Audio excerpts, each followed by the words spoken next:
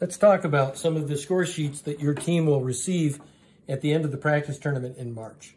So we've already, in another video, talked about the ZipGrade forms that your team is going to receive and how to use the category indexes to review those. So we're not going to focus on that here. In addition, your team is going to get a large stack of other score sheets that come from the other various events that don't use ZipGrade forms. So, and I just want to point out that all of these forms come back after practice tournaments. This is not something that we do after the main tournament in May. This is intended to try to give your team a chance to learn where they're strong and where they're weak after the practice tournament, so you know where to focus your energies for the month or two that between your practice tournament and the tournament in May. So let's go through some of the ones that you're going to get back. So for Starry Night and another event, Codebusters, your team will receive what I'll call is a score breakdown. And this is, the event supervisor has gone to the extra effort of, after calculating the score on your test, of aggregating subtotals for each of the, what I'll call categories that are on that test. And so in the case of Starry Night, it's mechanics, general solar system, seasons, and there's a certain number of points that are possible on that Starry Night test. The supervisor has added up for you the subtotals in each category, and so you now have a better idea of where you're strong and where you're weak.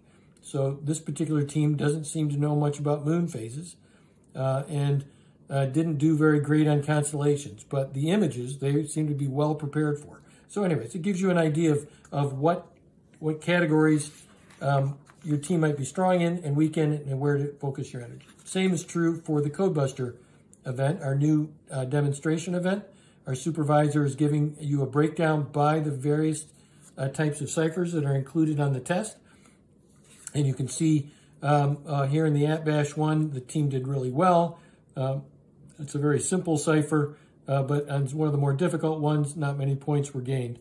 And so there's both a where are you strong and where are you weak. There also might be a discussion of, because we know that your team is not going to finish this test, of where does your team spend its time and energy, which problems does it decide to tackle.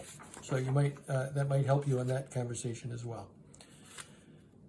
This is Crash Car Expert. So as with all of these forms, your students ought to be keeping an eye out for, do they see their team number and their team name written on these forms, right? That's one of the challenges, is always trying to make sure that we're matching the right score sheet with the right team.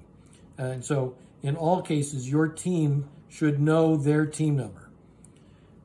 In this particular case, the event supervisor was recording the build time because that's a tiebreaker. Other things that get recorded before they run on the ramps, there's an inspection process for the various devices.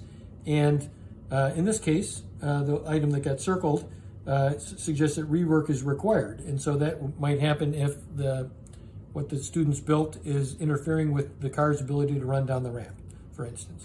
And so they get another 2 minutes to work on their device. There's a penalty that's assessed. But so that's what that mark would indicate.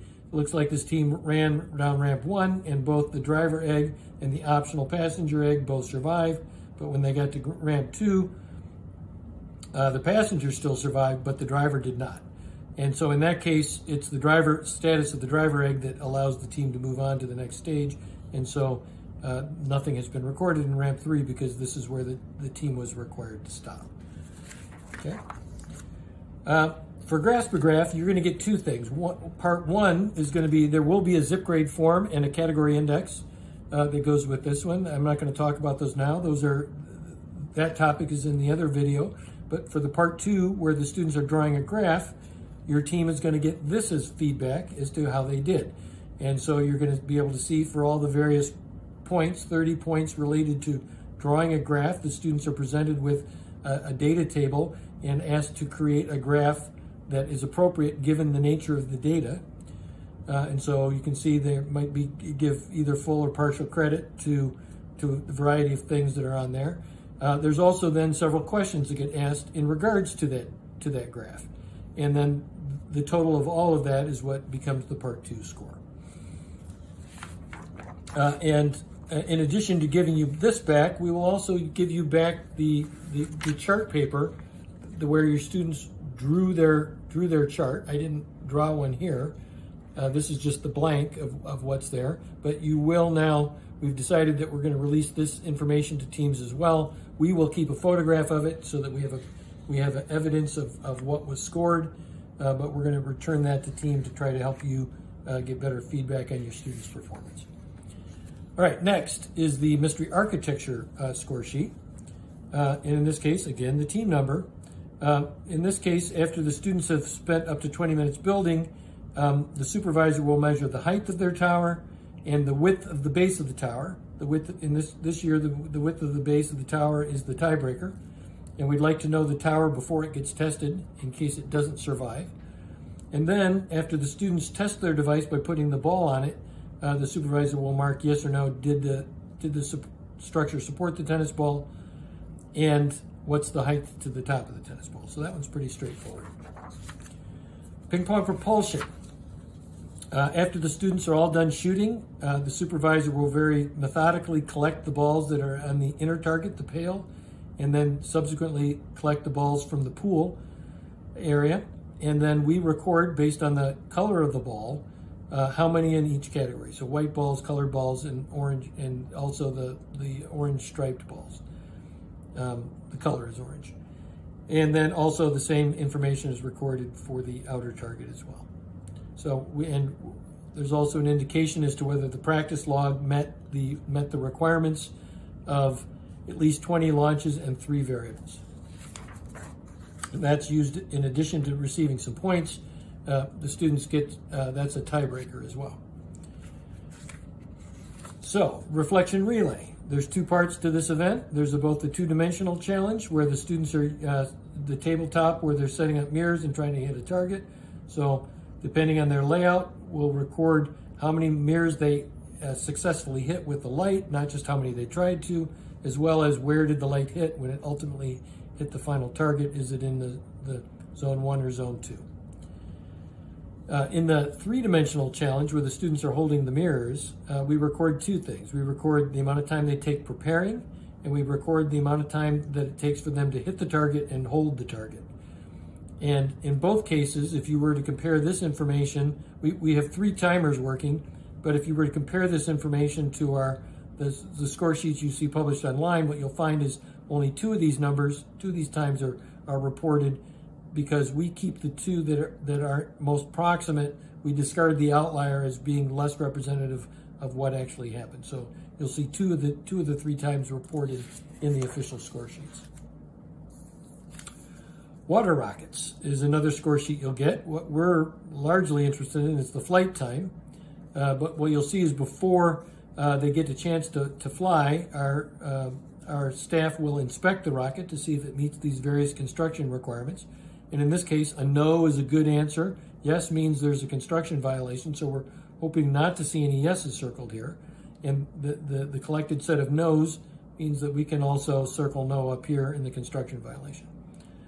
This particular flight was, for example, 22.3 seconds, and we've recorded that no part fell off during flight. So now, one of the things that can happen is when we're launching the rocket is something might fall off. And that, for example, here we've recorded that yes, a part did separate from the rocket after it launched. Maybe the nose cone becomes unattached or something else falls off the rocket. And in that event, were that to happen, we would record the time of whatever part hits the ground first. And so that might have a relatively severe effect on the total flight time that we would record for that rocket. So 4 seconds might not be surprising if something came loose. A fin fell off or something like that. Zombie estimation is the last one that we're going to look at here. And in this particular event, the students are weighing 100 grams of something. They're estimating the number of items in a container, and they're also estimating the volume of boxes.